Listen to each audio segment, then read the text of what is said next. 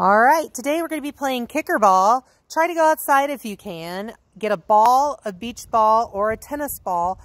Get some baskets or buckets.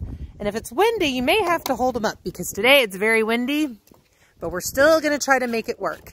Now you are going to have two goals. So you're going to go in between the two goals and you're going to try to kick the ball into the baskets. All right. Let's go. Using your feet, you're going to kick it as few times as possible. Awesome? Never use our hands. No.